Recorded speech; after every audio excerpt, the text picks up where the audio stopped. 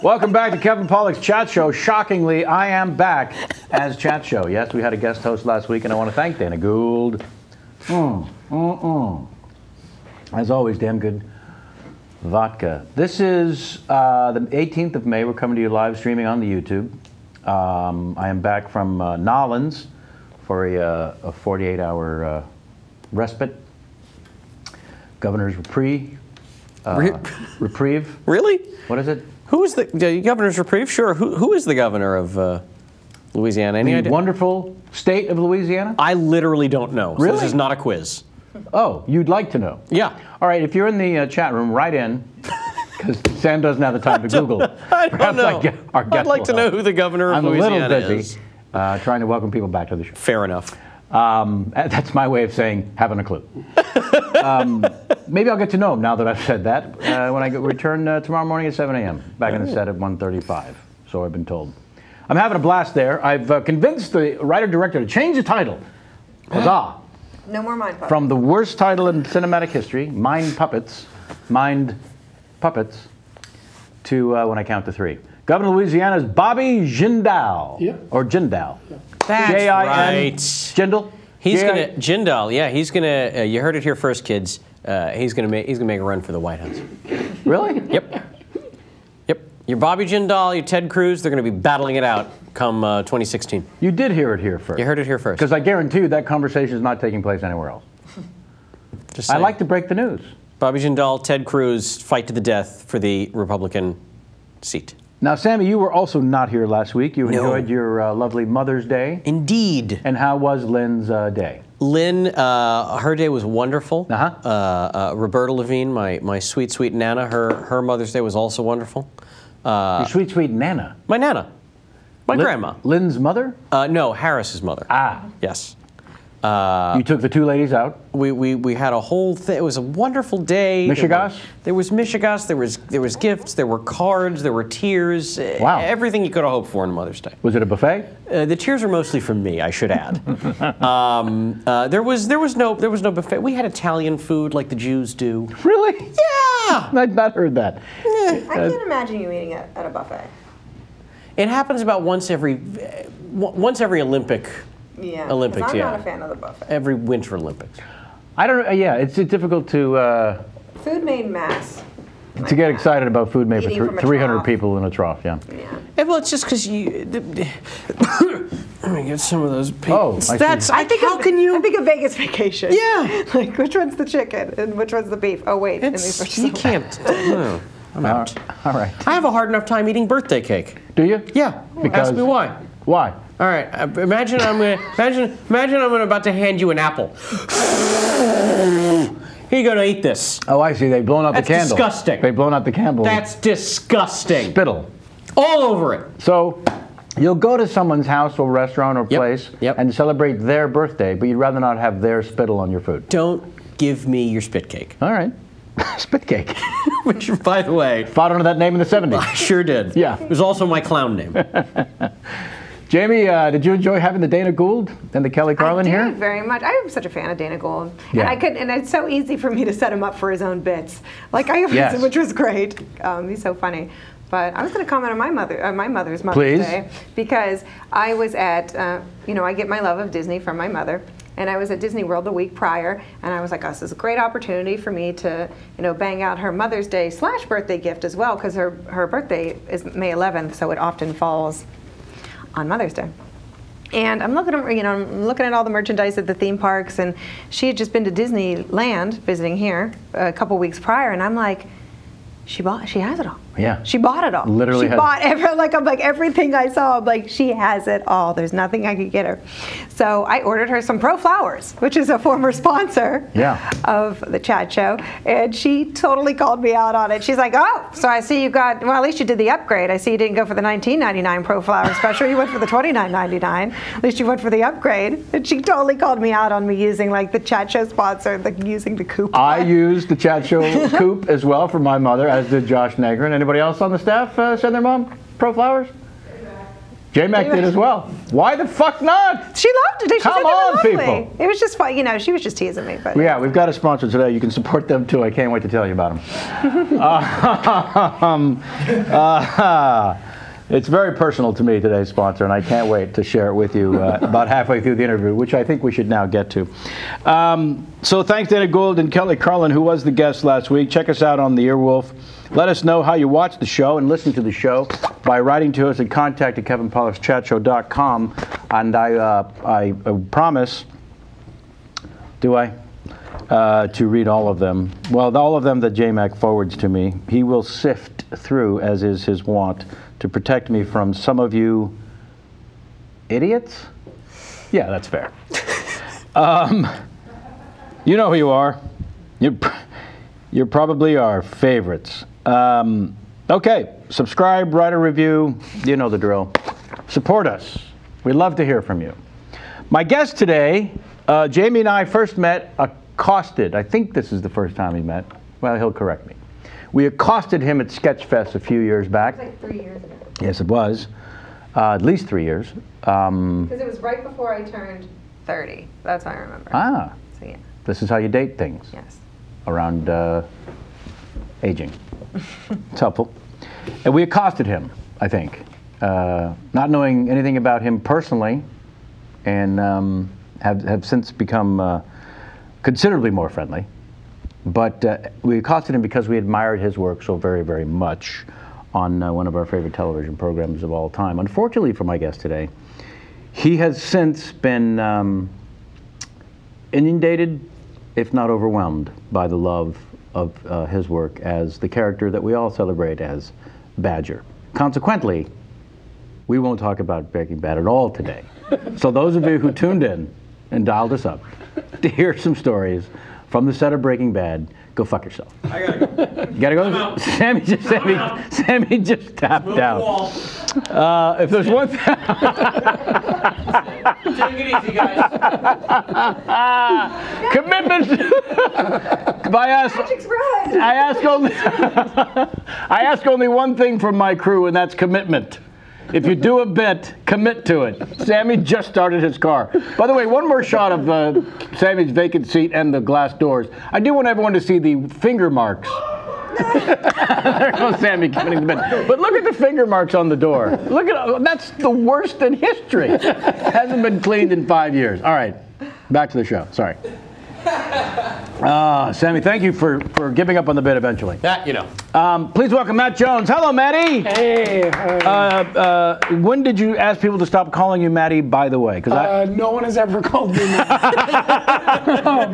Yes! I think a couple of people called me Matty in my lives, and I hated them. Yeah. And just never spoke to them again. Right. Yeah. Yeah. I like to tell the story from the set of Newton Boys when Matthew McConaughey, first day, said to Vincent D'Onofrio, that story, when Vincent said, hey, Matt, and McConaughey, as the story goes, allegedly wheeled around double guns. Name's Matthew, good thing we caught it on the first day. It's good. And then spun around and went looking for an Oscar acceptance speech. That's being your own hero. Yes, that is being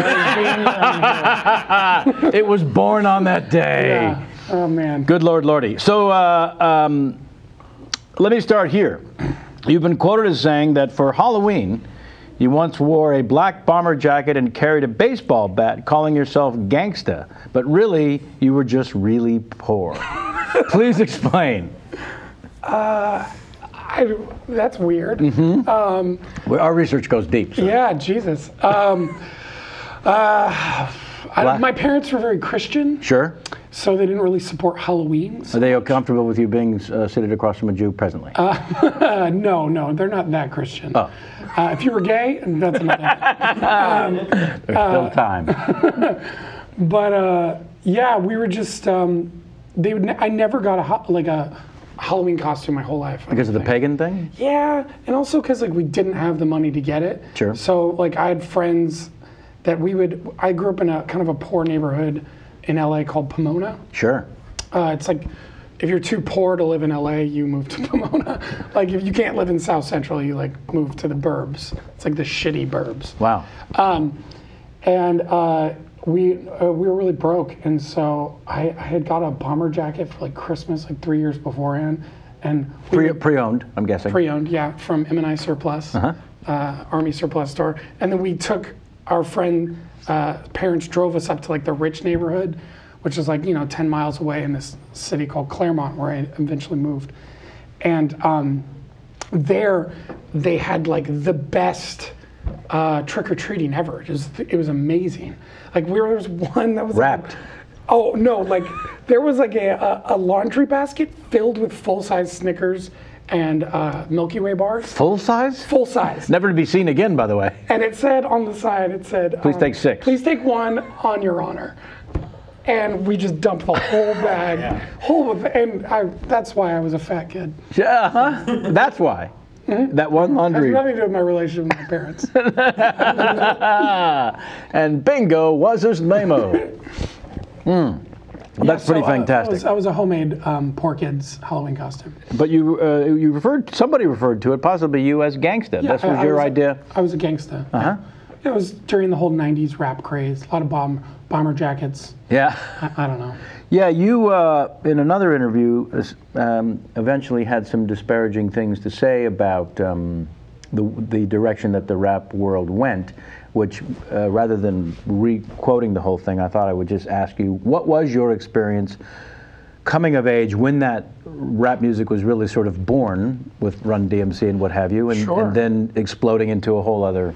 I grew up in a very urban environment. So a lot of I thought racism against black people didn't exist anymore, and it was only like black people hated white people because I didn't know many white people growing up, like young. So I listened to a lot of like stuff with them, and like there was like rap artists back then, like Diggable Planets. Do you know who that is? Doesn't matter what I know, sir. I'm too old for any of this. Where it was more like it went from like Run DMC, which was like party music, to like poetry, and then it became about we're really angry and we're killing people, like gangster rap, and they kind of lost me on the gangster rap stuff. Ice-T, yeah, Cop Killer. Yeah, but I still do like some NWA if I have, sure, if I'm in the mood. Sure. Some BIG, but yeah. Nice. Yeah. And I noticed also that when you started doing improv at Claremont High School, right? You were a kid, like 15 to 16? Yeah, 15, yeah. So my first question was, what sort of comedy inspirations or just people grabbing your attention from either radio, records, television, movies? I grew up, I collected comedy albums, like records. I used to... Astonishing. That's all I listened to, like all the old, like Bill Cosby and like Steve Martin. There was this one that, in retrospect, is not very good, but I loved it for some reason. It was Robin Williams live at Harvard in like 1982. Wow. And he's coked out of his mind. Like you find out later that that's what was going on. But he like did this whole like improvised Shakespeare bit for like 10 minutes. Yeah. And I just thought it was so, like, I loved that stuff. I saw him do that live in San Francisco in 1978 for 3 minutes and thought it was probably long enough. Yeah. So 10 minutes live. It was probably 3 minutes. No. Like... I have a feeling it was 10 minutes because the drugs will elongate the act. But I thought it was amazing, so. Yeah. And then I had a Flip Wilson record. I just used to go to thrift stores and buy records. Yeah, by the way, just to be clear, in 1982, not to pick on Robin, doing coke before performing live was the same thing with the doping up in baseball before they passed the new rule. Yeah. It was like, if you're not doing it, you're not actually giving yourself an opportunity to succeed. It was that ridiculously and that everywhere. I was shooting an episode of The Office with Ed Begley Jr. Oh boy. And I was like, come on, give me some he worked in the 60s, like in like Disney movies and stuff. Yeah. I was like, give me Yeah. He was like, well, if you weren't doing drugs on set, everybody thought you were weird. Or an asshole. You were an asshole. Like, why do you hate us? Yeah. Why don't you want to hang out? Yeah, it's hard to, and also it was just the fun thing to do for the audience, or members of the audience, not as a whole, was to just turn on the comedian. That's how you would say, hey man, I really like your stuff. You would also say, here, do this. Yeah. Anywho, so you collected all these albums. So the Bill Cosby, did you come across his first one? Bill Cosby's a very funny fellow, right, with the Noah in the Ark routine? Well, no, because I'm not that old. Well, no, of course. But if you're collecting discs, you're already... I started with Bill Cosby as himself. Okay. Like that was probably the probably biggest comedic influence on my life was that. Wow. Was that album. Are we talking the 2-hour movie or the Both. truncated? I got the VHS, and then I had the CD. I had it was like a 2-part album. Yeah. Yeah. Because there's missing bits on the album that are on the. Yes, that are in the concert broke my footage. heart. I love that you guys know this. I still can't believe that he just, still to this day, that he would sit in a chair for 2 hours and rarely stand up. Yeah. And you just never lost interest. Yeah. I could not. It is astonishing. Unbelievable. In fact, if you tried to start with that act now as a new comedian, yeah, people hate your guts. you would never get past the audition for open mic night. Yeah. I'm sorry, you're going to sit the whole time? Because we got a whole stage there. I'm a big Bill Cosby fan. You know, that's how Bill did I was inspired by the master. Yeah. And I believe he sat. He sat. Dear. So from watching or listening to stand-ups, did you ever contemplate doing stand-up, or because you drifted to sketch and improv first, or so it seems? I was obsessed with stand-up for a long time, but never have I ever had an interest in doing it. Because the fact is, okay, so I was young. Right. And 4, 5? I was pretty young when I started listening. I was probably 5. I started listening to a lot of comedy albums. But then, I don't know, right around like pre-teens and stuff, stand-up was on every channel. Yes. All the time. It's what killed it. There was so much stand-up on, and I would watch all of it. And even at that age, I was like, yeah, only like 1 in 50 stand-ups is decent. Right. And there's always that brick backdrop. Yeah, brick backdrop, the blazer, loosened tie. Roll the blazer up to here, roll your sleeves up to here. Did you ever do that? Roll your sleeves? We all did it. It was with the coat. The only way you could get the line of coat was if you agreed to roll up your blazer sleeves. Like that Bill Maher look, where it was like, it was. Buddy, it was all of us. Yeah. It was the 80s. You didn't have a choice. You wanted to fit in. Yeah. I never popped the collar. That was more of a Dave Coulier look. Yeah. Oh, man. Yeah. Or like Harry Anderson. Yeah. So I watched a lot of that, but even at a young age, was like, I would never want to do stand-up because I don't have anything interesting enough to say. I cannot stand when, as much as I love stand-up, I really hate bad stand-up. Well, sure. There's nothing more uncomfortable, actually. Oh, man. In fact, when improv is dying as a group, you think, well, it's live. They're making this shit up as they speak. They get extra breaks. They're going to pull this out, I'm sure. Whereas a stand-up who's had plenty of opportunity to work out this material before he stands before me, it is why that high wire, living and dying by your own wits, moment by moment. Like my worst nightmare is handcuffed to a chair in an open mic night. You know what I mean? Like it makes me so uncomfortable. So if they were to write the Twilight Zone episode, I would. Or your character, that would be when I couldn't speak and my eyes were like open like that. Wow, it'd be terrible. When Clockwork Orange. Yes. Sebastian Cabot, Jamie, was that the? That's Mr. French. Yeah, but was that the Twilight Zone episode that he turns out? Oh, where he's the devil? Yeah. Because like a gangster the dies hoodlum. and goes to the hoodlum dies and goes to what he thinks is heaven because it's like he gambles and he's always winning and he gets all the women that he wants and whatever he wants is at Sebastian Cabot is at his demand whatever he wants. Then it turns out that he had so many riches that he got bored with it, so he ultimately ended up in hell.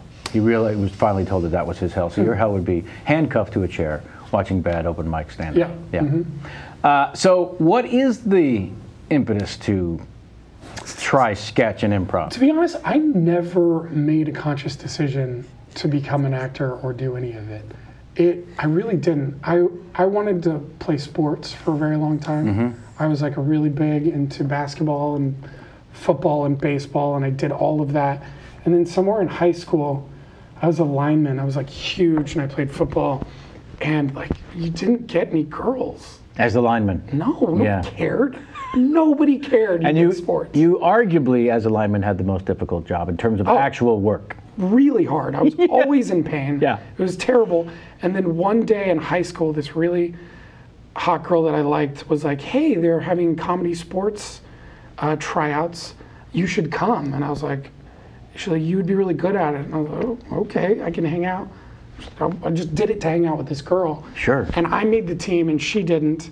And then all of a sudden, like, I was getting girls, like doing theater. And it turned out that I didn't even realize, but my high school was like a theater magnet high school. And then I just did theater Obsessed. a ton. Yeah. We did 8 full-length shows a year in high school. 8? Yeah. That's unparalleled. Yeah, it was ridiculous. Most do 1, maybe 2. maybe We were like a professional theater in high school. And I learned more professionalism in high school than I have anywhere since.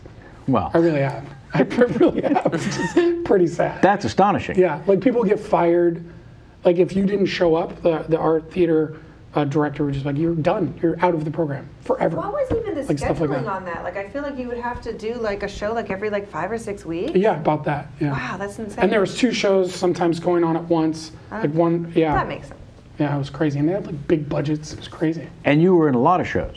Yeah. You excelled within this very strict, difficult program. Yeah, so in the reverse of football, I went and did theater, and there was a bunch of cute girls and like 2 straight guys. Sure. And it just cleaned up. It was great. I loved it. Cleaned up. Just cleaned up. That's fantastic. Yeah. So after all of that success, when you break the news to the folks that you're going to go move to Amsterdam, how does that go over?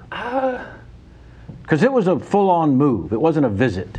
Yeah. It was, I've been working professionally in LA like 4 years, but mostly just commercials, and I couldn't even get an audition for anything else. Like I couldn't even get in the room.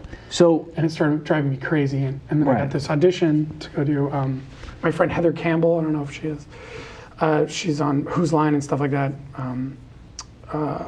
She had got the job there and was telling me about it, so I went and did it. And I the left. audition for Boom Chicago? Yeah, I just told my mom, I was like, I'm moving to Europe.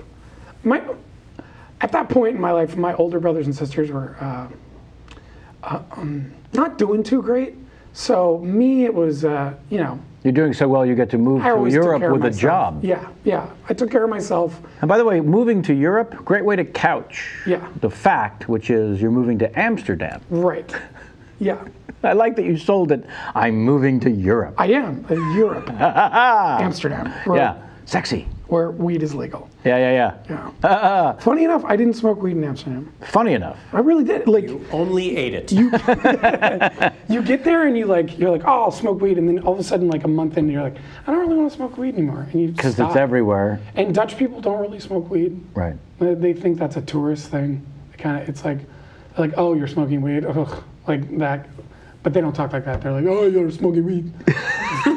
They all sound mildly retarded when they speak. Please give us a little more of that. I like that Dutch character. people like Who Dutch, is that? Any Dutch person like Jap or Jan or Mariska. So like you'd meet a girl with like a deep voice, gorgeous. She'd be gorgeous. Like I saw your show. You're not very funny. Do you want to have sex? And you're like, oh my god. Yep, I sure do. Yeah. Can you not talk when we do? No, it's okay. Yeah. Wow. And And so while I was there, every other question was, why George Bush? Why George Bush? Why? What? Like, this is senior, by the way. no, this was junior. It was junior. This was GWB. GWB. George Washington Bridge? Yeah, what was it? 2004. I was there. Dear Lord. Well, that sounds like our guest 2 weeks ago, Jordan Peele, Yeah. might have been there at the same time, Matt. Yeah, but he talked a lot about Didn't Boom mention me. Chicago and didn't mention me on his show. you didn't bring up That's weird. you. It's weird. I was actually in the pilot. I was telling you of Key and Peele. Yeah. I was in one of the scenes. And when you went over to the Amsterdam, He had just left when I got there, Ah. but he would come back all the time. aha, Because just Jordan. get weed. No, he would come back and yeah, we performed a lot with each other. You know what I think it is? If I may? I think he's racist against I me. think he is. He hates white people. Jordan Peele hates white people. That's a fact. That's a fair thing to say. Yeah. It's a fair thing to say. Yeah. He only likes the hates his half. The half. He hates his mother. That's right. So, according to you, and you've probably discussed this ad nauseum, so forgive me, but I think for the people who don't know this about you, they should. This extraordinary, unique, one-of-a-kind voice of yours did not exist prior to your trip to, quote, Europe. No, it did not. What did you sound like? Can you even remember? Can you fake it? Can you fake it, the sound? It was a lot. It was like this, and it was nasalier, and So it no, was you- completely clear. You can't fake it. I can't fake it. You can't bring it back. That's my voice. Are there recordings of it anywhere? Yeah, I was in a band actually, and That's right. I actually don't have it on my phone. I would never have that on my phone. But I was in this terrible band Called? Faculty 4. And I was the lead singer, and I sounded like, I don't know, like a girl. Who would you compare yourself to? Like who musically, singing-wise? Like Steve Perry? Back then? That yeah, high? a little Steve Perry, yeah. Really? Yeah, real high. Wow. And now I sound like Joe Cocker fucking a raccoon. So, More like the raccoon that Joe Cocker's more like fucking, raccoon. I think. Yeah, a raccoon getting fucked by Joe Cocker. Yeah. Which I think he did on camera a couple times. But why the change? What happened? I did 1,000 shows in 15 countries in 3 years. Yeah. I did shows with Boom from audiences of 300 to 8,000. Yeah. And so it was a lot of screaming and Yeah. telling people to shut up, and a lot of singing, a lot of loud screaming, singing. So, Yeah. did you did nodules on the vocal? Did you blow? I got it vocal checked cords? out. I've gotten the cameras up and down. They just say they're damaged. There's no nodes. They're Yeah. just really. It's as if you're 92 years old. Yeah. There's just aged.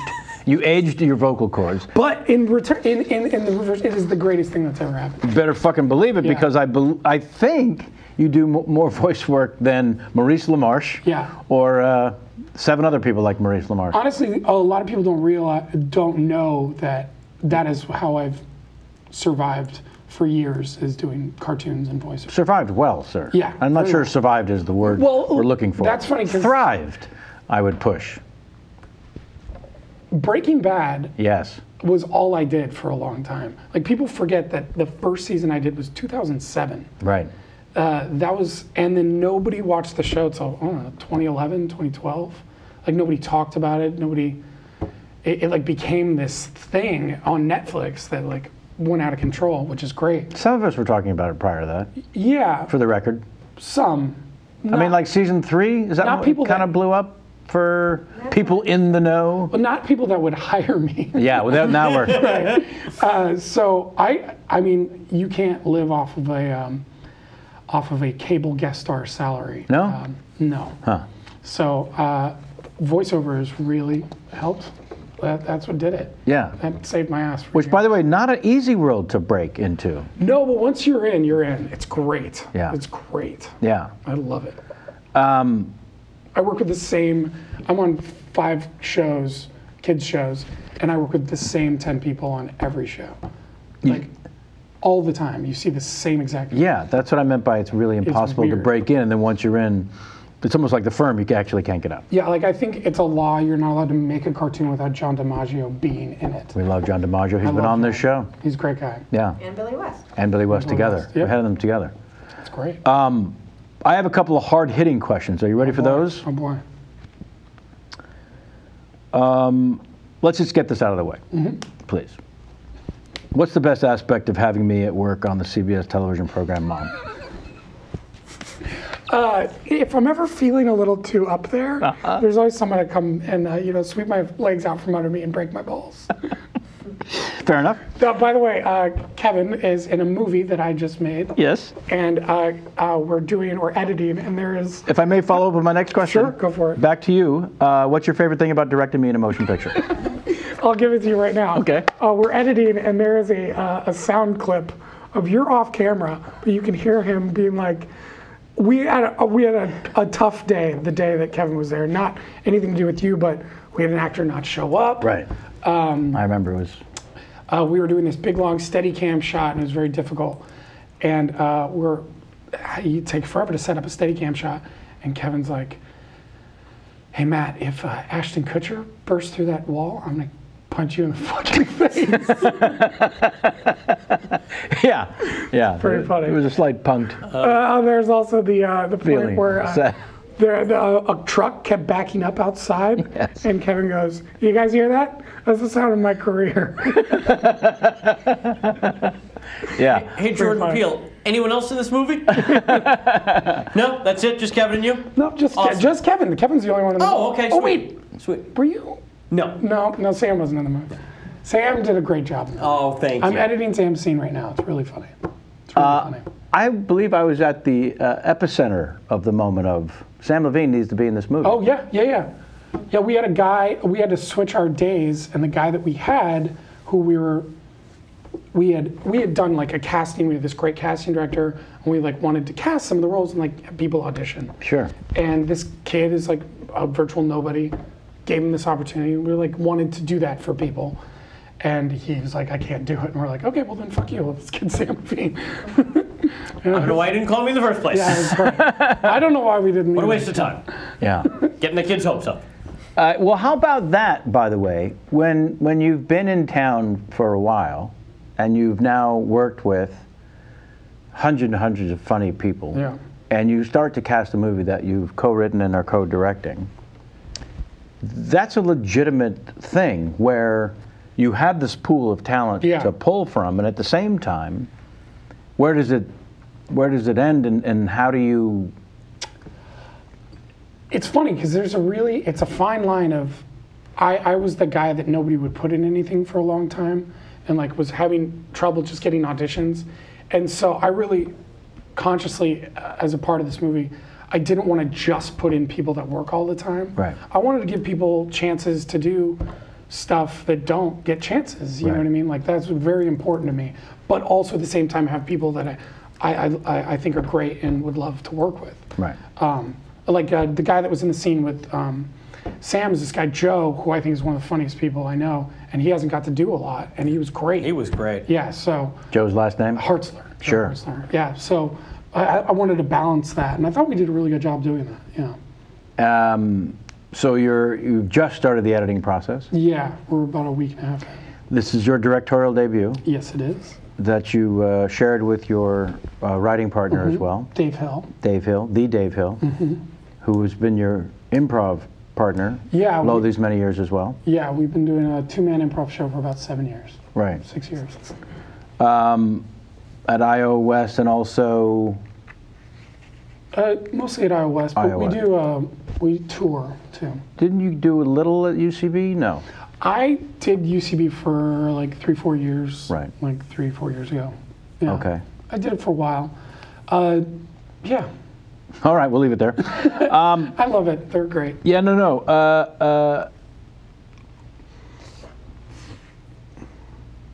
Okay. There was another question. Oh, yes, of course. Sorry. My other question that I think was on the minds of everyone was what it was like for you to play at my weekly poker game. That was J-Mac being heard in the background laughing. Dealer of said game. It was, oh boy. It was like being thrown into a pit of very friendly piranhas. Very friendly. Welcome to our game. Oh. Before they fucked you in the ass? Throw in that, and then they just like tap you. Oh, just like trying to play. They're like, oh, we're real nice, real cool. Yeah. And then just. Do you want something to eat, something to drink? Yeah, what can I get you? No, it was amazing. Like, I got to play with James L. Brooks. Sure. I beat him a couple times, which felt great. Yeah. I got my ass kicked by that one lady. By that one lady. Yeah. Shelley Azov. Shelley Yeah. Azov kicked my ass. Yeah. It was really fun, but it was, I'm not. Had you played in a game? I could tell that you've been playing poker forever, but I wasn't sure if you had played in a game of those stakes. No, I had never. Right. No. And So you that's stepped something it up. I just have to get used to. You stepped it up as sort of like, well, I'm going to see what this feels like. Yes. Because I remember that transition myself. And it from feels playing- like heart palpitations and sweating. And I need to stop eating so much. Like I was just nervous eating, all these delicious things to eat. Yeah, it was fun though. And then you and your co-star, Nate Cordry. And Lenny, who was hilarious.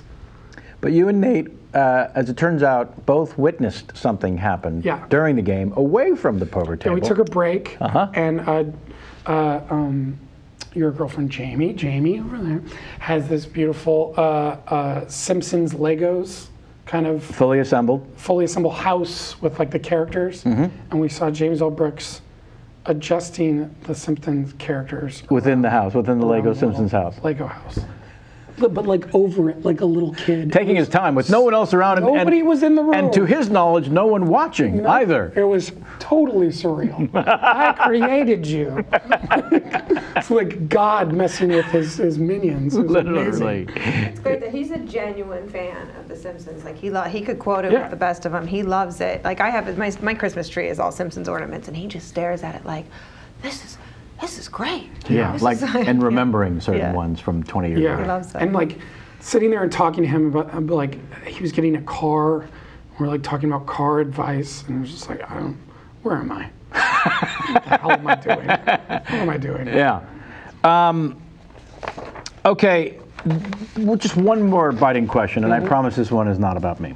But please, if you would, share your experience of figure roller skating at age 5 in a rainbow leotard. No? Does it ring a bell? Yeah. A little bit? Yeah. Didn't think this story would come up? Yeah. It's weird. When my aunt and my mom were a part of that late 70s roller skating craze. That was like, they used to like, my aunt was in it was like figure roller skating, like a partner, what do you call it? Sure. Team roller skating. And they would go and they would tour America and do like shows and stuff. And like figure skating but on roller skates. But on roller skates. Yeah. And she was a part of that, and my mom got me into roller skating, and I was an enormous kid. I was 5 and looked 10 kind of kid. And I got 3rd place in the California Nevada State Championship of roller skating. Figure roller skating. Figure roller skating. Okay, so what was your outfit before the incident? So the first two, I had 2 rounds. The first round, I was dressed as a sailor in a white sailor costume. And I remember, we have the photo. Hold on. J-Mac, throw the photo up. No way. Totally kidding. Totally kidding.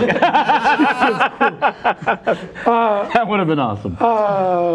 Figure roller skating in a white sailor suit.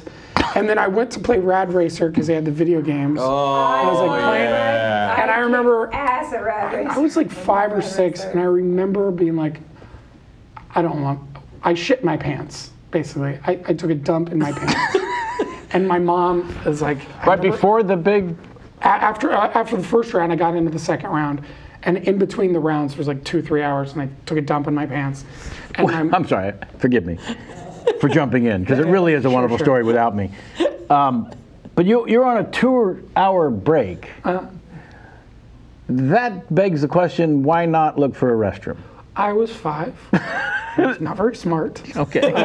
Again, you're a big kid. Come from a broken family. I don't know. What excuses do I have? Well, listen. I'm a big kid. I shit myself at kindergarten orientation. Right, great. Which is a fantastic experience and story to share. But I went looking for a restroom. Right. Well, I'll tell you, there's a lot of pressure in the roller skating world. And I shit my pants. And someone had given you coffee. Yeah, yes. Oh, I was... pounding espresso. I don't know. I shit my pants. My mom takes me to the restroom and is like, can't clean it out because it's a white sailor suit. What was it? What's the cheap material that sets on fire? Polyester sailor suit. You're in the dress whites. Yes, I'm in the dress whites. The naval dress whites. Yeah, and pants. I remember they flared. I look like. Gene Kelly. No, I look like John Travolta in his white Saturday Night Fever pants. And please. She couldn't clean it out. She said, you have to perform again. So she went to the skate counter and was like, do you guys have any other things he could wear? And they only had one thing that fit me, which is a rainbow colored leotard.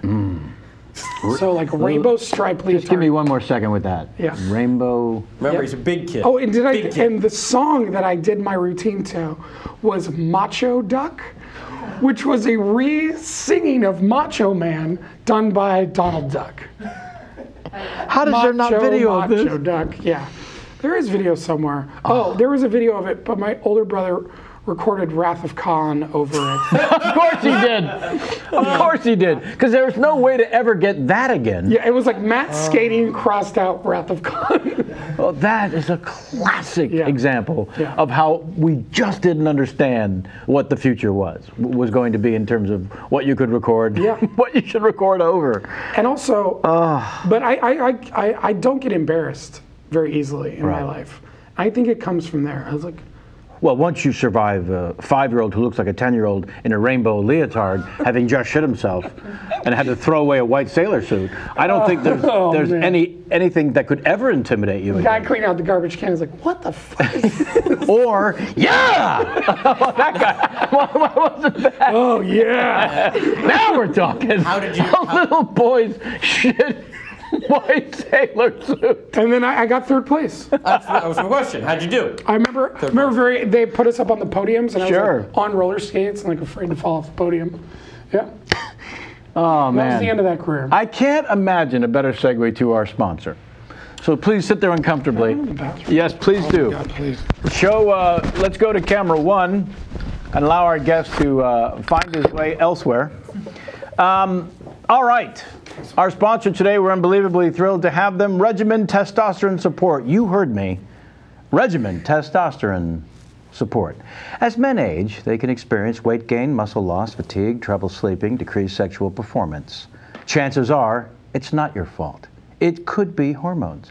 After age 25, men can lose as much as 2% of their normal testosterone levels. By age 50, some men are at half the levels they were in their 20s. Additionally, at those lower levels, men's estrogen levels can rise. Estrogen can be linked to fat being stored around the belly and chest.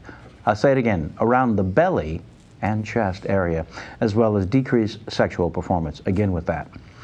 Many testosterone supplements are targeted at 20-year-old males looking for that extra boost at the gym. I won't name names. You know who you are. These may be loaded with caffeine and are potentially dangerous. Regimen Testosterone Support is different. Regimen's Testosterone Support was designed by board-certified cardiologist and anti-aging specialist Dr. Robert Burke as a safe, natural alternative. Regimen is not a hormone replacement therapy. Proprietary blend naturally helps your body produce more testosterone while at the same time providing an anti-estrogen component. Low testosterone may be only a part of the problem. Regimen Proprietary have proven effective in restoring testosterone levels naturally. Help support lean muscle mass, improve your sex drive, and enhance your feeling of well-being. Rediscover that sexually desirable, energetic, in-shape guy you used to be. Try a 30-day supply absolutely free. How about that? Just pay shipping and handling. Get your free 30-day supply now by simply dialing up repairlow, the letter T.com, repairlowt.com/Kevin, or call 1-800-869-8826. Wow, I put an extra 8 in there, Kenny. 1-800-569-8826, 1-800-569-8826. That's repairlowt.com/Kevin or 1-800-569-8826. Thank you to today's sponsor. That copy from the fine folks at Regimen was so long that our guests got to go to the restroom Twice. and change back into the white sailor outfit. Oh no, wait. Yeah, so that's all the painful Okay. and now celebrated stories. Okay. Because clearly it's not painful for you anymore. And let's discuss in part as to why Jamie and I and so many others have accosted you over the years. And what I liked about the research, thank you, J-Mac, was when I read that according to the original storyline, there was a storyline for your character, Badger, was supposed to introduce Tuco to Jesse, but something happened to that plan. Yeah. When I got the job, I was supposed to be on for 2 episodes. That's it. Yeah, 2 episodes. Which season? Season 1. Season 1, 2 episodes. I cook with him in the desert, and then I introduce him to Tuco. And in between those two, this writer's strike happened. Oh boy. So then they cut the season down to only 7 episodes. And Vince called me. He was like, yeah, we're not going to have you in the next episode. It was after I filmed my first. Because you're too funny and you're too likable, and we don't believe you would know Tuco. So we're going to have someone else introduce him. And the character Skinny Pete had only had, like, I think 1 or 2 lines in a previous scene. And he wasn't even called Skinny Pete. He was just Skinny Stoner. And then they're like, well, we already have this guy. We'll use him. He looks like he knows Tuco. And then they use Skinny Pete. And then Vince is like, but we're definitely, if we get a second season, we'll bring you back. And he brought me back for every season for the rest of the show. Yeah. By the way, those of you who don't want to hear any spoiler alerts on the show, those of you who were just now tuning into it, you've been warned. Give me a little background on Skinny Pete, because I will tell you, sometimes you'll see an actor in a show and you'll say, oh, well, they just got a guy from the actual world. Yeah. By the way, I felt that way when I saw Spicoli in Fast Times at Ridgemont High. That's how fucking brilliant Sean Penn was as at an otherwise trite surfer dude character. In this case, Skinny Pete. His name's Charles Baker. I'll bet. And he is he's much older than you think. He's in his 40s. Sure. He's like this really intelligent, well-spoken guy. He's a theater actor from Dallas-Fort Worth. So they got him out of Dallas, and he would drive over and do the scenes. And he started off with just 1 scene, and then there was this point where Aaron's character, Jesse, was like showing us he got this new house or something. It was the first scene that all 3 of us came in together, me, Skinny, and Combo. And then Combo died, and then just like by default, me and Skinny became this like frickin' frack pair. And that was never the plan. It just ended up happening. And then they just ran with it. But yeah, I mean, Charles is nothing like Skinny Pete. And nobody ever notices him in public because he doesn't wear the beanie all the time, and he doesn't wear, he has glasses, and he dresses like, an Here's adult. how brilliant Charles is. Yeah. I fancy myself as a connoisseur of good acting. And when bad acting occurs, I find it troublesome instantly. Like, I know too much that I can't enjoy certain things. That's a byproduct of being at this a while. Jamie, for example, notices continuity issues, whether she wants to or not. If someone's necklace is in a different position from in the same scene, from bad editing choices. So it's one of those deals. So for me, it's the bad acting. Charles is so fucking brilliant that from the beginning, first time I saw him in the show, to the very last time, I have always thought this guy is a non-actor. He's horrible, and I don't know why they hired him, other than the fact that he is 100% genuine as this character, Skinny Pete. They found some guy in Albuquerque and said, get away from craft service. You're fired from working the craft service. Now you're going to be an actor. That's how brilliant Charles is. Yeah. Jesus. I mean, my shit's blown. Well, okay. Am I the only one? No, a lot of people think that. Like, yeah, he and I both get that while we've been together quite a bit. Where they're like, oh, don't you guys live in Albuquerque? And like, why are you dressed that way? And we're like, we're not those people. We're acting. But listen, Vince wasn't the only one who noticed that you were funny and charming. It's a byproduct of what you're bringing to the character, and because of that, it never crossed my mind that you were a non-actor. I'm telling you, I saw this fucking guy in the show and said, dear, am I...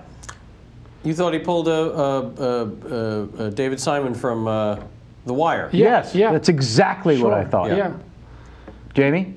I was just going to ask, isn't he a very talented musician as well? He's a great musician. He's like a classically trained pianist. Yes. Make sure you hit the T. Pianist. He also has a classically trained pianist. Well, I mean... Those Dallas boys. But yeah, he's... Wow. He's endlessly fascinating. He has craziest backstory of a life, and he did live kind of hard, similar to that character, but he's not like that. Right. It's weird. Yeah. All right, so you get the good news. You're not introducing Tuco. And the next thing you know, you're coming back to the show on a semi-regular basis. Yeah. And I want to know, because according to the research, you were such a fan of Bob Odenkirk, as we are on this show, and we're graced with some time with him, which was fucking phenomenal. But your first time in a scene with him, if you could describe that, because in the research there was something you were alluding to that first time you ever shot with him, and you were such a uber fan of him comedically. Yeah, my character introduces him to the series because he comes on as my lawyer. And we shot that first scene at like 5 in the morning, 6 in the morning, something like that. I didn't talk to him at all. Like, we came in and they were like, action. And that was the first time I had actually really met him, was while we were shooting that scene where he comes in and he's like, I'm your lawyer, blah, blah, blah, blah, blah. So like a lot of that, like what is happening was very genuine.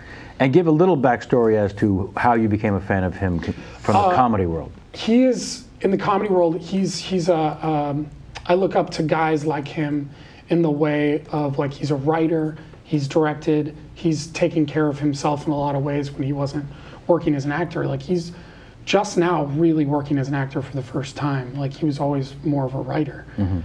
And besides Mr. Show, you know what I mean? He like wrote on SNL. Yeah. Like he did a bunch of movies and pilots and all this stuff. And I always really looked up to that. And he always had, like, his point of view, especially on Mr. Show, was very similar to my own. So I was kind of identified with him. I still think that Ham Hammersley, have you ever seen that sketch where he teaches history by playing pool? This is one of the funniest things I've ever seen in my life. I just think it's so stupid.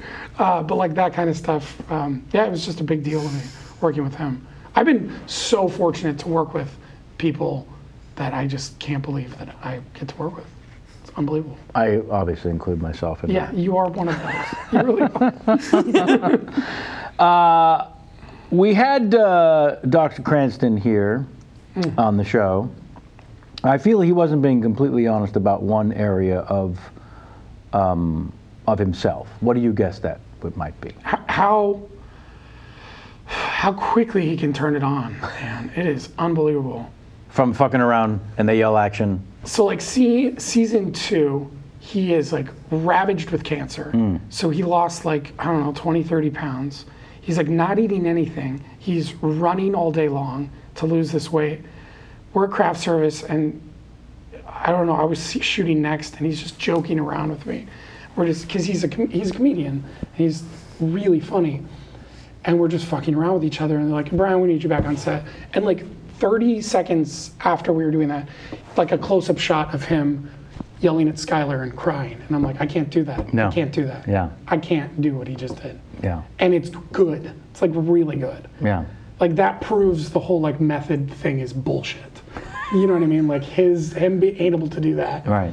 I mean, Jesus. Yeah. Why do I have to call Daniel Day-Lewis Mr. Lincoln? Right, exactly. Why do you have to be an asshole to everybody on set? You're an actor, do your job. Yeah. You know what I mean? Like Brian and like learning from guys like him who are like the lead on the show, and then they are the most gracious and take care of everybody.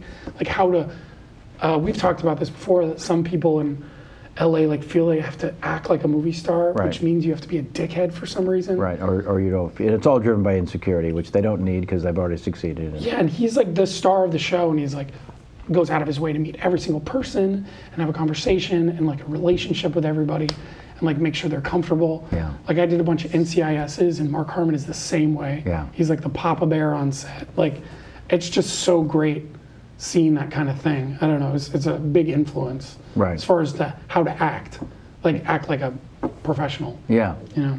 It's always shocking when they don't. And then it becomes as shocking when people do, like you say, and they step up and look after everyone. Yeah. That's pretty spectacular. Yeah, I just don't get it when people are dicks. It doesn't make sense. Well, let's talk about a few of those that you've worked with. Mm-hmm. First one that comes to mind, of course, is Kevin Pollak. Yeah. What an asshole. Oddest byproduct of being on the show? Do you feel like there's one in particular that stands out? Byproduct of being on Breaking Bad. Yeah. More people offer you meth at parties? People have given me drugs. Seriously? All the time. All the time. I've had people slip drugs into my pockets in bars. Well, with their card. I'm not kidding. Like, this is how you get in touch with me if you want more of this. Yeah. What kind of drugs? Yeah. Drugs. So we're talking multiple kinds of drugs. So we're talking not stuff you can buy here at a pharmacy in California. Well, it's mostly weed. Okay. But a couple of times it's been other things. Okay. Yeah. No blue glass? Nothing blue, no. And also not in California. It's been when I've been other places. Wow. Yeah. That's a pretty cool byproduct. Depends on your disposition. Yes and no. Well, I mean, it's cool in the sense that it provides one with a story. Yeah, no, but like, there's been a byproduct of that's extremely annoying, and it's a large part of why I wrote the movie. Like, parts of the movie is like, I'm out to dinner with my mom, and someone screams from across the street, "Hey, Badger, you got any fucking meth?" And you're like, "Nope, I don't. I'm an actor. I'm with my mom. She's Christian. Please stop screaming." You know, I'm thinking about your story. People slip drugs into your pockets without you knowing. That sounds like the kind of thing you have to explain to a judge. Yeah. Like, I swear I didn't know it was in there. I immediately throw them away. I had someone come up to me after a show, I don't know, 2 months ago, and open up a cigarette pack, and there was a joint there, and he said, "Here, man, this is for you." And I said, I think you're going to enjoy that more than me. Yeah. I appreciate the gesture. Thank you. Yeah. Should have seen me 20 years ago. Well, more like 30, but yes. Yeah, no, it's amazing. Yeah. I mean, it's a form of flattery, I suppose. They are, after all, saying, "I like you, please take this." Absolutely. In the chat room, this is hilarious. His name is Francis Kelly, and he said, what they should do is slip them drugs, a card, and then a screenplay. Yeah. And then a screenplay. Like, I'm surprised that that's not because that would be the move. Like, that would be the next Well, that would be in L.A. That's what I mean. He's saying this, in I L.A. just thought that was really funny. Yeah, nice work there, Francis. Yeah, it's... Had a waiter slip me a screenplay. A waiter. Really? No, it's one thing for a waiter to say, "I've written a screenplay." That's trite enough. Actually had it with him. Wow. Yeah. You know, Brought it with the bill. it's balls. He was. And I said, "You know what? My hat is off to you. I'm not going to read it, but my hat is off to you for slipping me this." I'll say this, and I don't give a shit because fuck the guy. My wife's ex-boyfriend Sure.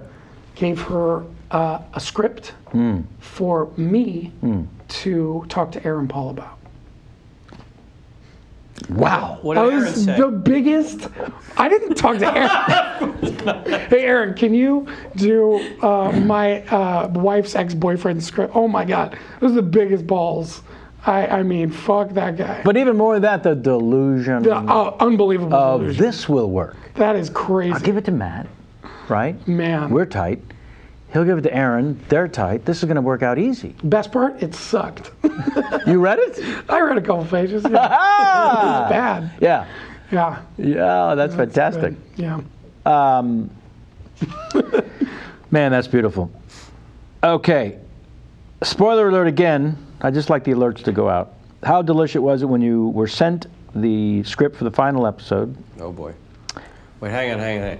Levine family, if you're still watching, bail out right now. Yeah. Just hold up right there. Well, my question, without going into detail about, in any way, shape, or form about the episode, other than the fact that you're in it, was simply how delicious was that to see that you were indeed magically going to appear, as it turns out, in the final episode. I knew that I would be in the final episode always. You'd been threatened. I was always, Vince has always promised that we would be in the final episode. Regardless. That was something we knew. It was more of, oh my God, what if we're not? Yeah. That'll be terrible. Because also, as things were moving along, Yeah, we weren't. characters were dying. Yeah, and also I actually requested to die. I would love to have gotten, begged for my life and got my head blown off. But they didn't want to kill us, which was nice. It was more of like, we never knew what was going on. Season 3 on, I only requested for the pages that I was reading. that I was in. You requested. Yes. So I never got the full episode. Because you became a fan of the show and didn't want to have anything spoiled for yourself. So I would watch the show when it aired, and I didn't know what was going to happen. Other than the scenes you're in. Because my scenes never informed what was going on. I'm just rambling all the time. Right. My character is completely uninformed, and I wanted to stay that way. I didn't want to know why is Aaron brooding on the couch? I didn't want to know. Right. Like, because I don't know. You know what I mean? Yeah. So I just never. So I got to learn. I had no, like the twins with Hank and the axe in the parking lot. Didn't know that was going to happen. I didn't know any of that stuff. Fantastic. Didn't know any of it. What was the last thing Badger was pitching? It was like a remake or a movie? Star Wars, Star Trek script. Star Trek script. An episode of the TV show. Yeah. Not a movie. And the Vulture Online did a animated version of it. It's fantastic. Really? Yeah, it's beautiful. Of the Badger's pitch? Yeah, of me giving the pitch and then cutting to the Star Trek episode occurring while I'm pitching it. Where can people find that? On Vulture or anywhere. You just go animated Star Trek script. It'll turn up. Now, what did that feel like? That was amazing. Yeah, they did it right away too. Like, I think AMC had sent them the idea, and it came out the day after the episode aired. It was great. It was really cool. What sort of involvement did you feel and sense from the AMC people as things started to pick up in terms of success of the show? And by the way, for those of us who did join, be it season 2, 3, whenever that may have happened for anyone, it's still a little surprising to hear that your sense of being on the show, it didn't really kick in until season 5 or 6. Not at all. 7. No, like none of us, all of us were still. Well, not all of us. All the guests, we were struggling. You know, I was doing my own thing, trying to, and then I was like, oh, and I have this job sometimes, and then it just blew up, which was great. And people Brian won like that first year, and still nobody watched. It was weird. We had bad ratings. Well, when he was a guest here, when J-Mac did the research, I discovered this bizarre fact that there was only one other actor in television history who won Best Lead Actor in a Drama 3 years in a row. Yeah. Other than Brian. Yeah. And you may not be able to guess who it was. No, you won't be able to guess. If you don't know right away, there's no way you'll know. No. Wait. I promise you. Heart. I promise you. Wow. It is. Is it really? No. Oh my God. That would have been awesome. No, but it's as ridiculous. Bill Cosby, I Spy. Really? 3 years in a row. But was that lead actor? 3 years, lead actor. Yeah. Oh. Yeah. Wow. Ridiculous. So you're saying even when he was winning Emmys, the numbers didn't increase? Not really. Well, same thing with Mad Men. It won Best Show 3-4 years in a row. Yeah. And it averages 1.5 million viewers. Yeah. If that. Yeah. It's all niche. Yeah. Thank goodness. Thank God. Yeah. But the show almost got canceled a bunch of times, Breaking Bad. It barely stayed on. While you're shooting during a season? No, just like the impending doom of like AMC being like, but I was told by them, the guys that work at AMC, their executives were such fans of the show, they kept it on. That's the thing that saves Yeah. any show like that. Yeah. You've got to have the right fan. I had one guy tell me, he's like, I voted to keep the show on the air because I wanted to see what was going to happen. Like, that's so great. That's so great. You must be familiar with Jeffrey Katzenberg's effort on how to elongate the final episode. He offered Vince, as I've read and heard from a few alleged reliable sources, $75 million to turn the entire final episode into 5-minute chunks that would air once a week until they were done. That's how badly he didn't want the show to end. Wow. That $75 million, first of all, couldn't have spent more than 3 or 4 to make the final episode. So the rest of it goes to Vince and pays him more than, according to these articles I've read. Yeah, more than home fries.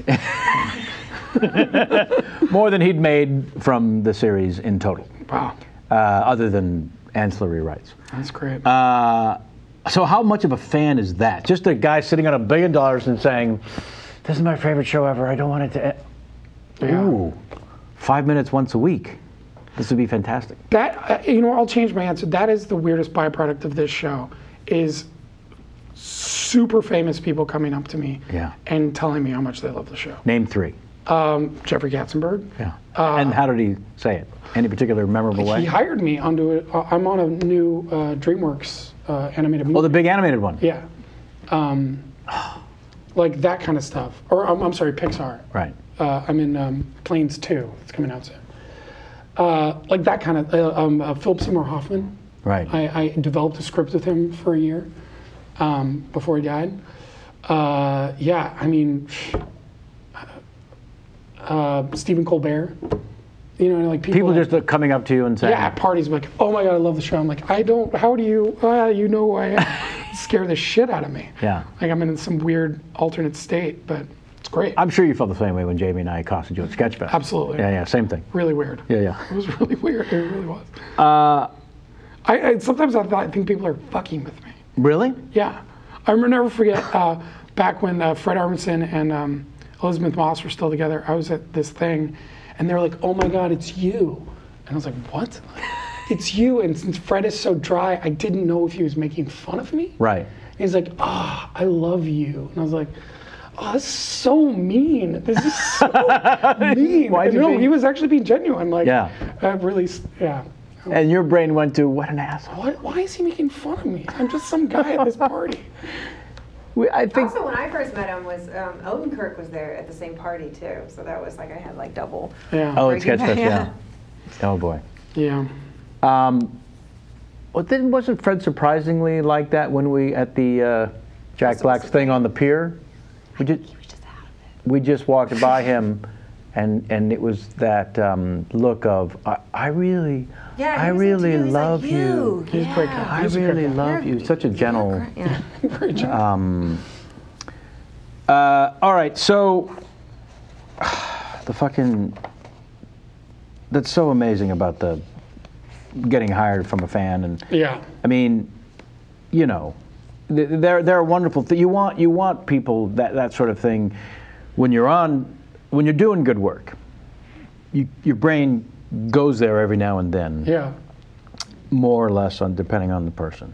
Of this is a good showcase. This will show potentially, right? So as a show like that is getting its just due, as it eventually does. You say 2011, 2012, when it's really kind of blowing up. When doing it, when you guys go back to work, is there any of that sense on the set Absolutely. of finally, can you fucking believe this? Yeah. Because you know you hear from the big hits where, like Matthew Perry said, at the Wednesday run through of the pilot, we were looking at each other and saying, "Is it me? Yeah. This is crazy, right? It's never this good." Yeah. But to wait 4 or 5 years for the audience to decide you're worthy, and then when they do, it's, I mean, Yeah, we were shooting that like Better Call Saul episode in season 2, and Brian had just won the first Emmy, and he like brings it on set, and we're all like fucking around with his Emmy and taking pictures and making jokes, and we're just like, this is so weird. This is so weird. He got an Emmy. That's not gonna happen again. And like everybody Cut to was a year just like, later. Yeah, and they're like, oh, it happened again, and then it happened again, and they're like, oh, now everybody's watching it, and there's like people trying to get in onto set. You know what I mean? Like the locations. yeah, and like first season, like third season. Nobody was like, what is this? Why? And they would walk in Albuquerque. Now they're selling T-shirts at Target. Now they have tours. In T-shirts at Target. They are. They sell Bola Hermanos T-shirts Yeah. at Target.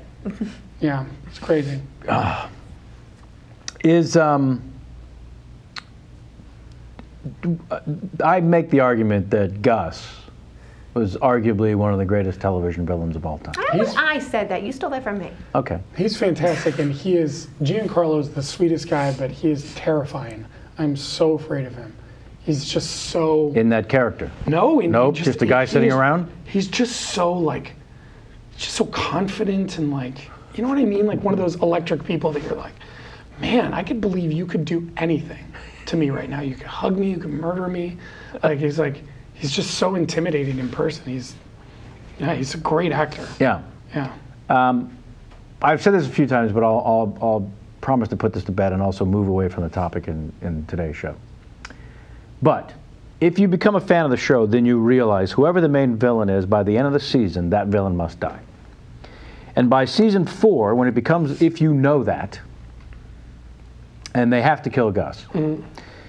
Here's the perfect example of why Vince Gilligan will be one of the greatest writers of all time. He knows that his fans know that Gus must die, and yet the death that he writes for Gus is as surprising to the viewer as if you had never known that they were going to kill Gus in the final episode. That's how shocking, even though you know they have to kill him, you still look at that death and say, okay, you win.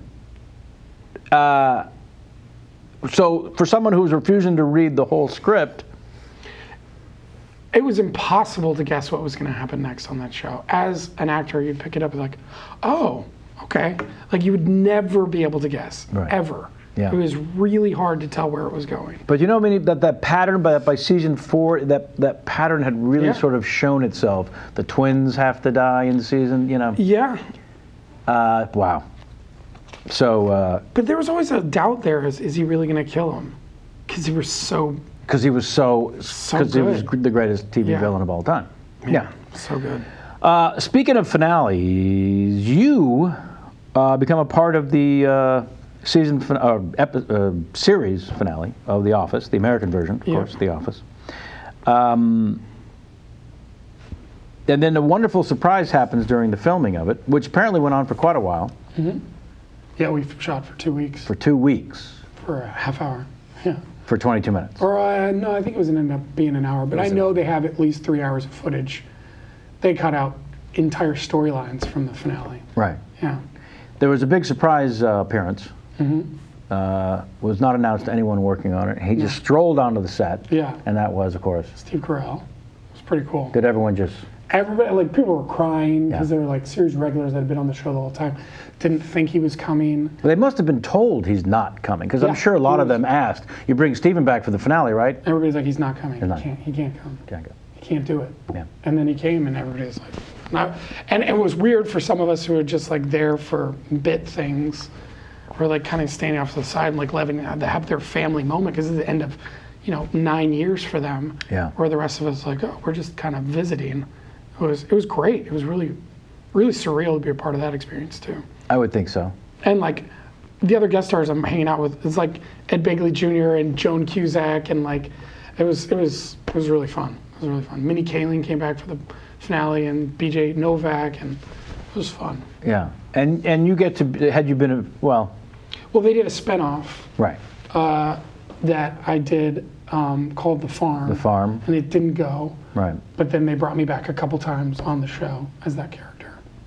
So the spinoff was scheduled before they were anywhere near the show finale. They knew they were going to have the finale, but we shot the spinoff, 6 months before that. Oh, I see. Yeah. So it was like episode 5 of that season or something like that. Yeah, you were the brother that... I was the cousin. Cousin. I was brothers with Mose. Oh, right. I was Mose's brother. Right. That was a whole thing. But yeah. I imagine it was a whole thing. Yeah. That you're not going to get into now. Yeah, it was great. I became good friends with Rain, and we had a lot of fun doing it, but I think it was better for everybody that didn't go. Yeah. It really was. Because I think there's a point where Rain was like, yeah, do I really want to do this for another 5 years of, that character? Exactly. Now he's doing Backstrom, which is going to be great. Yeah. And yeah. Are you tired of people asking if Badger's going to show up in Better Call Saul? Yes. Yeah, that's you pretty must annoying. I don't know. Yeah, of course not. How could you? And it's also a prequel, and I introduced Saul to the series, so technically I don't think I could.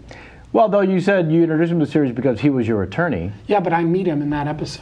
Ah. And it's a prequel, so how could I have met him previous? Can't. Or mathematically speaking. Yeah. If I may, I think you just announced the finale of Better Call Saul. Yeah. That is the series finale. Series finale. Yeah, that's how It's right. Him coming into that room with you. Yeah. We'll see you in season 7, if all goes well. I'm like 300 pounds. Hey, they're going to make Harrison Ford and Mark Hamill and Carrie Fisher look like episode 7 happened 30 years ago. I just want some things to die. Like what else? None. I'm jealous. I would love to be in Star Wars, but I also... Can we have some new stuff? I was just saying What's that some on new our way ideas? here because I was debating, like everyone's telling me to see Godzilla, and I'm like, I just can't get into these tentpole movies. Yeah. And I'm like, can't they create anything original anymore? Like, I was like, National Treasure was original. I like those. Why is everything? It's like it's either a comic book or like they have to reboot something. No, there's no more original blockbuster tentpole summer movies out there anymore. It's similar to the late 70s when they were doing all those shitty blockbuster movies over and over, and then Like all the disaster movies. Disaster movies. Yeah. I can see no better segue to Who Tweeted Oh, great. than the discussion of original ideas. Ladies and gentlemen, it's time for today's episode of Who Tweeted.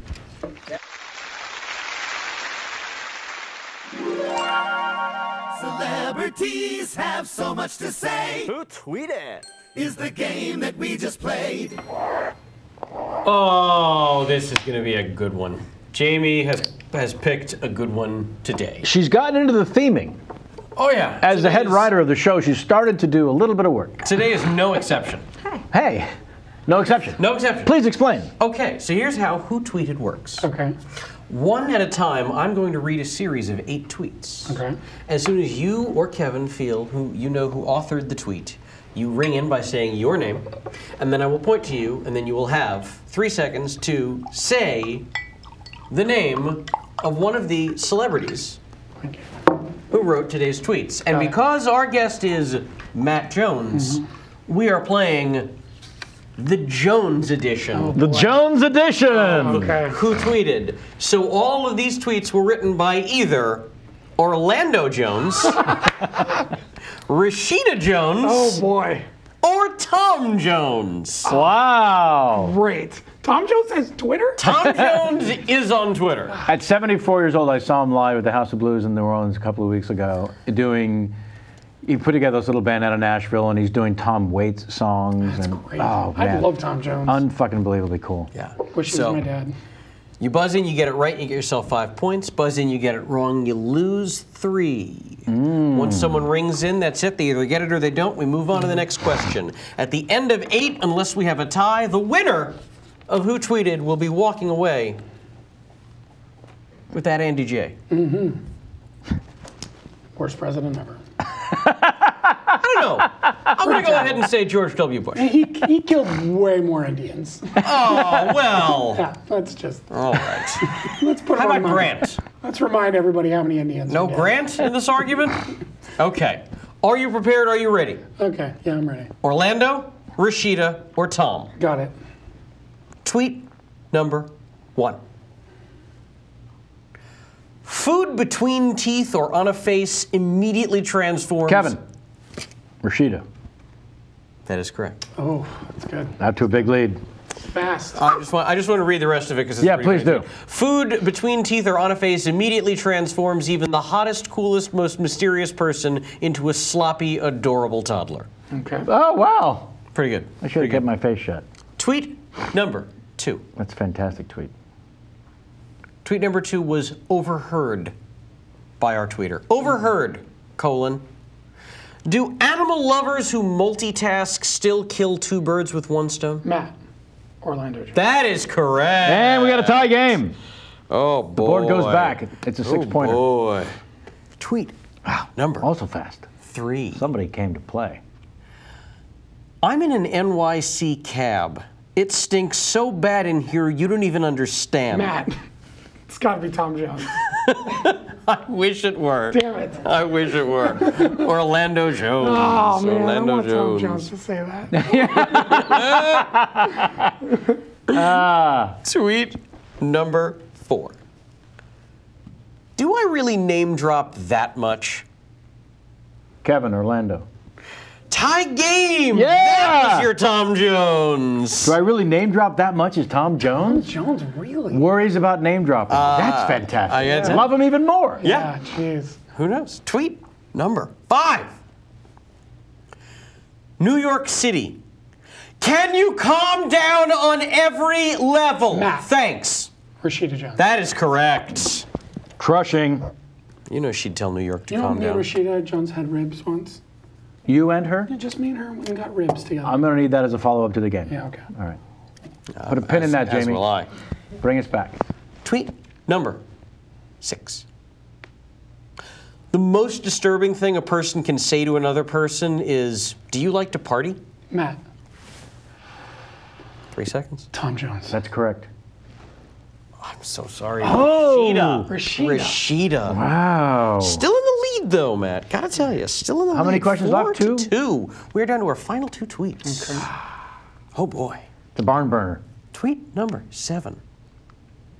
My turn to have a glass. Smiley face emoticon with the letter D. Kevin. Yes. Orlando. Oh, no! Shit! Tom. Uses emoticon? I know, that's what I thought. Oh my goodness. He is Tom. a... Now, here's where we're at, boys. This is the 8th and final tweet. I need to get this correct to tie. That is correct. You must ring in and get this correct to tie. It's your best hope. And I believe our competitor today, my competitor, my opponent, Yep. I believe is the correct term, Yep. will allow me that opportunity. Yeah, absolutely. Because the truth of the matter is, he could ring in and get it wrong and still win. and still win. Still win. But he's not going to play that. I'm way. not going to do it. No, he's an honest man. He likes a straight up game. Let me hang myself Here we go. on my own petard. Here we go. In online dating world, women are afraid of meeting. Kevin, Orlando, for the tie. We have a tie. Yeah! Oh, boy. Thank you for allowing that. We have a tie. What a sportsman. And I just want to read this because Yes, it's a pretty go ahead. funny tweet. In online dating world, women are afraid of meeting a serial killer. Men are afraid of meeting someone fat. It's pretty accurate. Pretty accurate. Very accurate. The shallowness Okay. of men never disappoint. Well, this is it. We have got ourselves a tie at 4 points apiece. So this is how the tie works. Only because of fantastic sportsmanship from my opponent. You ring and Again, you I get it commend right. him. You win. You ring and you get it wrong. You lose. It's that simple. It's always nice to do an interview when the only topic is music. Matt. Tom Jones. For the win. That is correct. If that was anybody else, that'd be weird. No, It Yeah. totally could have been Rashida. Yes. Lest we forget. well, That's you. Ladies and gentlemen, That's that how you is how play. you play. Who tweeted? Nicely done by... Celebrities have so much to say. Who tweeted? Is the game that we just played. What were you going to say, Doll? I was struggling with the connection with the theme for this one, and then it seemed kind of obvious. The Jones game. Yeah, the Joneses. Yeah. I love it. I contributed Orlando, Yeah, I did. for the record, just his name, when she was trying to come up with which Joneses to use. Orlando. I said, try Orlando. Too bad Tommy Lee Jones doesn't have Twitter. I was Yeah. thinking, I know, because I was like, his would be, I feel like batshit Republican rants or Yeah. something. And Davy Jones's Twitter stopped a while ago. Weird. I don't know what happened. Weird. Don't know why that would be. His phone doesn't work underwater. Yeah. You mean for underwater? Fantastic! I was just gonna say, you would think with all the sailor background, he would know how to tweet. All right, so the final questions are your experience on the Mom Show. You know, I don't. This doesn't have to be any sort of further love fest about we or me. It really about, because the research and dossier shows that between or during Breaking Bad, leading up to Mom, you did about 74 pilots. Yeah. Yeah. And the pilot game, by the way, this story is not unique. You know, No, the no. thing about someone like Les Moonves, when he's a fan, stuck by George Clooney, as the story goes, 9 failed pilots in a row. Right. 4 CBS only, Yeah. 9 in a row, before ER. Yeah. The rib story. Ah, thank you. I asked Jamie to put a pin in Sorry. that. We'll finish with that one. Okay. So, when you go through the failed pilot experience, how many before you personally learned the ability to emotionally remove yourself from the process and what the outcome might be while doing the pilot, or did that? Never learned. Never. Never learned that. Never learned how to emotionally take myself out of it. But the fact is, all the pilots that I did beforehand that didn't go, thank God they didn't go, because I got Mom. Right. Like, it's everything. I'm very pessimistic and not spiritual in any way. So, but it is true. Like sometimes, you know, things work out for the best. Yeah. So, as much as I hate to say it. Yeah. I try not to believe in hocus pocus. Yeah. But when things do line up, It does. it gets pretty freaky. Like you know, if I weren't here, then this doesn't happen. Yeah. I mean, if I wasn't in Rob Reiner's face every day working on a failed television show that he and Christopher Guest created that no one ever really saw, even though 6 of them aired. If I wasn't in his face every day while he's casting A Few Good Men, there's no way that enters his mind and then the rest of my career follows. Right. Well, through the 90s anyway. And some things that people don't know about like the acting world is that like I auditioned for 1 million television shows, and within that you meet these casting directors and you have a relationship and they know you're good, but you're never right for anything they're ever making. And then eventually someday when they go to cast a show, they bring you in and say, this guy's great. And then the creator or whatever is like, oh my God, I love that guy. Thank you for bringing him in. And then you get the show. Is that how Mom? Chuck is a huge Breaking Bad fan, but I had also gone in for other stuff. And yeah, it was just, it was very kismet. It was very kismet. It was great. It was fantastic. Yeah. But I had written shows, I'd sold shows as a writer, creator, actor, pilots, and those didn't go. And I'm kind of glad they didn't go, because if I would have done them, I would have been killing myself for nothing that would have ended or never aired. You know what I mean? Like, Yeah.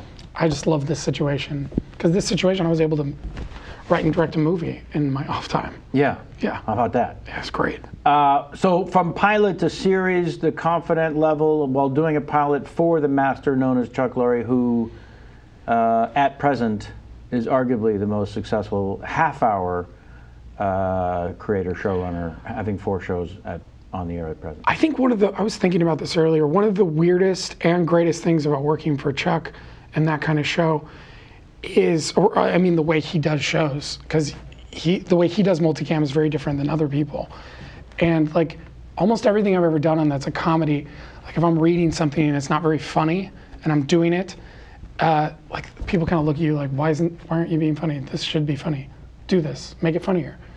And then sometimes you have to like make it funnier yourself. And feeling like you're clowning unnecessarily. Yeah, or like you're writing it for them in a lot of ways sometimes.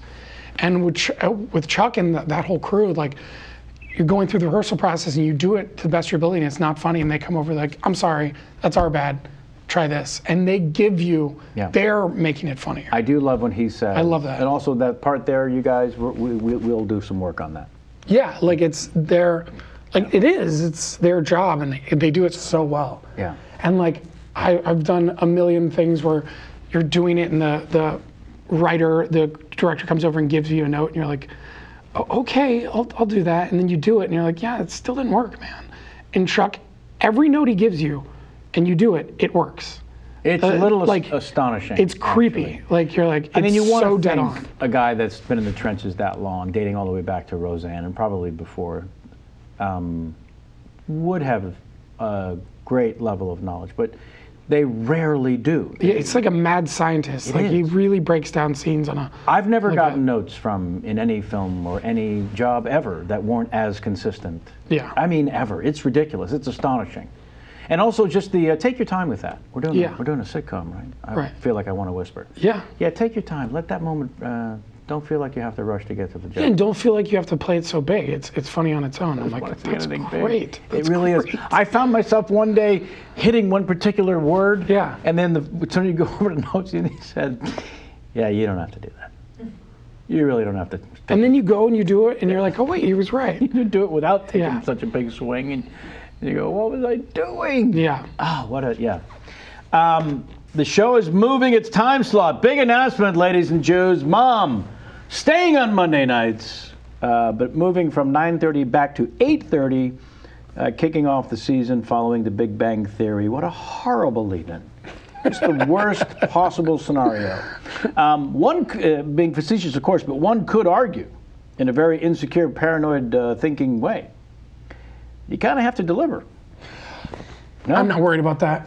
It's the best lead-in on television. No, by far. On television that you could have. Yeah, in comedy for sure. And I think our show is really good, and just I think it's really good. I'm I not worried think about it. there'll be a much better shot in the first 6 weeks when following Big Bang before it moves back to Thursday. That a ginormous audience that may not be familiar with the show will have a chance to see it for the first time. And the astonishing thing to me about Big Bang's success is it's not a demographic. It's across the fucking board. It's every age. You would think, or I foolishly thought, that it's characters, not necessarily the scripts or the written, but the characters themselves would appeal to a like-minded age group. And in fact, it's across the board. It's ridiculous. My 82-year-old mother loves the show more than life itself. Yeah, yeah. My parents in their 60s and 70s love the show. The drunks at the Eagles love it. The drunks of the Eagles love it. They do. Big And- Bang Theory, and I'm like, the drunks at the Eagles. Chuck and Diane are sitting at the end of the bar watching it all the time. Yeah. That's where the song came from also, right? Chuck and Diane? Little ditty? That's Jack and Diane. Sorry. Of course it is. It was the second one. It was, There's the sequel. it's a B-side. No, Inside. Diane left. Jack for Chuck. Little Daddy about Chuck and Diane. Jack died. Diane is alone. Ah, it's great to be Homer Simpson. I love getting it wrong and becoming my father. Her name's Krabappel? I've been calling her Crandall. Can't thank you enough, Oh, thank you for honestly having and me. truly, for long overdue. I want to hear more about the film, but the editing process now, then you have a self-imposed deadline Yeah, we're gonna have a hard cut by August. by August Yep. in order to submit to Sundance. Excellent. So here's hoping we have a whole lot more to discuss. Absolutely. Once you have that done. Congratulations, by the way. Yeah, you know what's weird is the blood in the water already. We've had so many people contact us about foreign rights. It's that fast. Holy shit. We're not even done editing, just because of people in the movie. Yeah. I'm telling you, it's great. Well, tell me a little bit more about that. Yeah, like people, like it's like real estate agents. Yeah. You're gonna sell your house?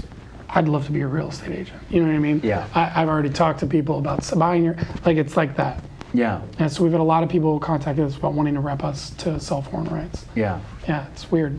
Like people trolling IMDb, I have no idea. Well, it turns out, because we got a little bit of that on the documentary, it turns out that's how sales rep get about 60% of their business. Yeah. Which is heads up ball on their part to go look for it. And then it's the ultimate compliment to you as a filmmaker Yeah.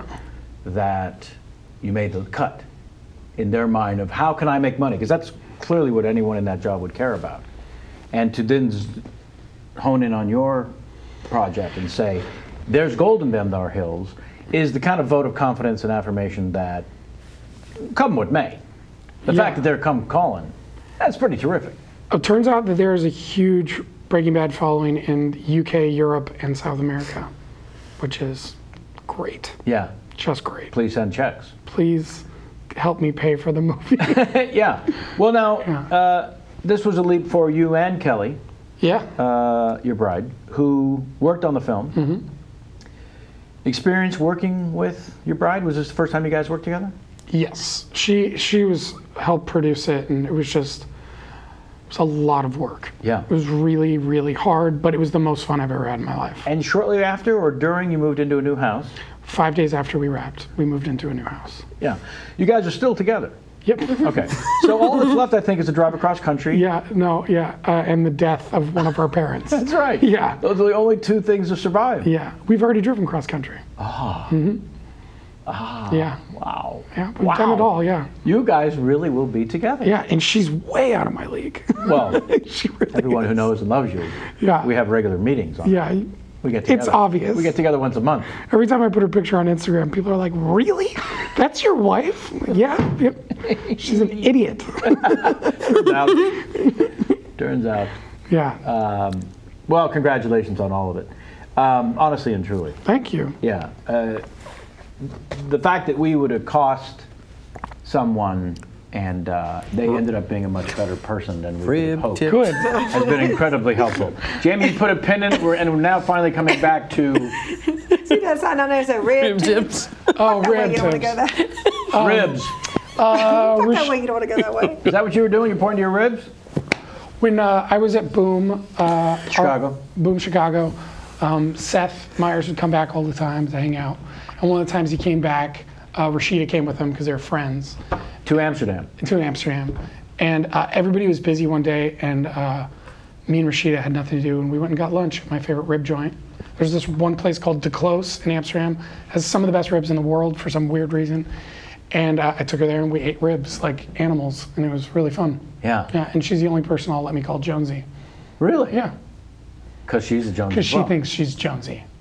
Oh. I'm yeah. Uh-huh. Yeah. That's pretty great. Yeah.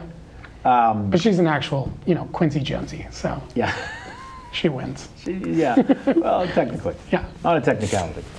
That's cool. And Yeah. thank you, Jamie, for reminding me twice that I asked you to put a pin in that story.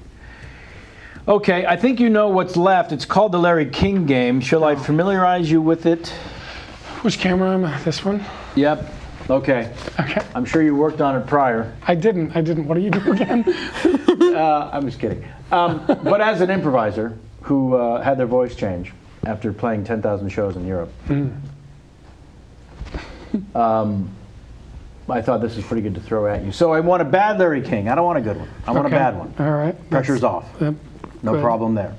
And then just that little moment that Larry would look into camera and share something about himself that nobody wanted to know. And again, you're not sharing things about yourself, Matt. Got it. No, I got it. About Larry You are King. Larry. Embody Larry. Got it. And know that he walked with dinosaurs. Yeah.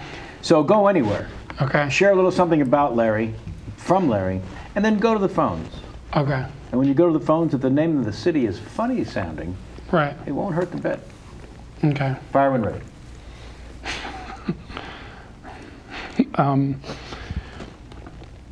What does he say? Like, I'm Larry King? You can anyway. Yeah, okay. Yeah, that's fine. That's acceptable. Turns out I like my sandwiches like I like my women. Simply dressed with loose meat. Schaumburg, Illinois, you're on the phone. Schaumburg! The wealthy suburb outside of Chicago named Schaumburg. Nice, Paul. Oh, boy. Loose meats, the block. Turns out. Yeah. It turns out, by the way. Yeah. Turns out. Turns out. Yeah. Looking back. I had a sandwich this morning, and I was looking at the sandwich thinking to myself, You know what? it reminds me of the women I enjoy. Thank you. Thank you very much for that, Thanks pal. for having me, man. Honestly and truly. Great fun for us. And also, you shared a lot of things I don't think you planned on sharing. No, I can't ask for more probably than that gonna get from in a trouble, guest. so it's No, good. I just mean the whole shitting the sailor suit incident. Good. I'm sure when you were driving here, Sure. you were thinking, oh, I hope this Can't doesn't come wait. up. Talk about shitting my pants. Next week, we'll be off for the memorial celebration. Jamie will be visiting New Orleans for her very first time, and then hopefully report back. Been to New Orleans Square plenty. Ah, you're referring to that area of Disneyland. I see. Same thing, by the way. Yep. Same thing. Same thing. Gumbo and wrought Pirates iron, and haunted mansions. wrought iron balconies. And then the following week, June 1st, will be another guest host, Paget Brewster. Our guest not yet booked, but will be announced soon on the Twitter. For look for that. Also, Matt Jones is dead. At Matt Jones is dead is where you'll find our guests on the Twitter. I'll be on at midnight this Wednesday. Really? Yep. All right. Nice. So if you're getting us on the Earwolf Tuesday tomorrow night, when our show drops on Tuesdays, I guess everywhere drops. Tomorrow night, Wednesday night. At midnight on Comedy Central. Yeah. Yeah. Literally at midnight. At midnight. You must have shot it already. No. The what? Oh, they shoot that day. We shoot that day. Yeah. Okay. So don't fuck it up. Now that we've told people to watch. Good. All right, cool. So I will thank Dr. Chen once again, as always, very much for doing an exceptional job for practically nothing. Sammy, thank you for doing an exceptional job for absolutely nothing. Jamie, same to you on all ends. I think the Jones theme worked out phenomenally. And as always, when the guest wins, it's better. Way better. Way better. Way better. For me, Yeah. especially. Well, except for the fact that the 20 comes from you, I think it's always better. Here's the thing. The guest always gives it back to me. When you win, you always keep it. Wow, what a way to tell Matt he should give you the funny. And good luck prying it from his cold, dead hand. Josh Negrin, Jason McIntyre, Samantha Ward, Danielle Overland. So proud of you. And we missed our David, who was that? No, David Mandel, he's in Israel. He's doing the Jew Pride thing. Really? Yeah. Is that what we're gonna Samantha call it now? did it. All right, it's called Birthright. Birthright. Jew Pride, Birthright, same thing. Right. I think it's the 10-day trip for David Mandel. We'll see him back. Well, you guys will see him back on June 1st with Rashida, and then I'll be back on the 8th. And then Sammy takes, I think, the following one get her as a guest. on the 15th. Indeed. Yeah. Sammy will be hosting that one. You need to book that one. With pleasure. I'm counting on you. Okay. All right. And thanks again to the regimen for reminding me that here in my 50s, I've got all the testosterone I can use. And nowhere near enough estrogen to be a problem. I think that's it. You got it. Until next time, and as always, where is it? Wait for it. The fuck happened to my cup? I can see it. Thank you. Until next time, and as always, get out of my face.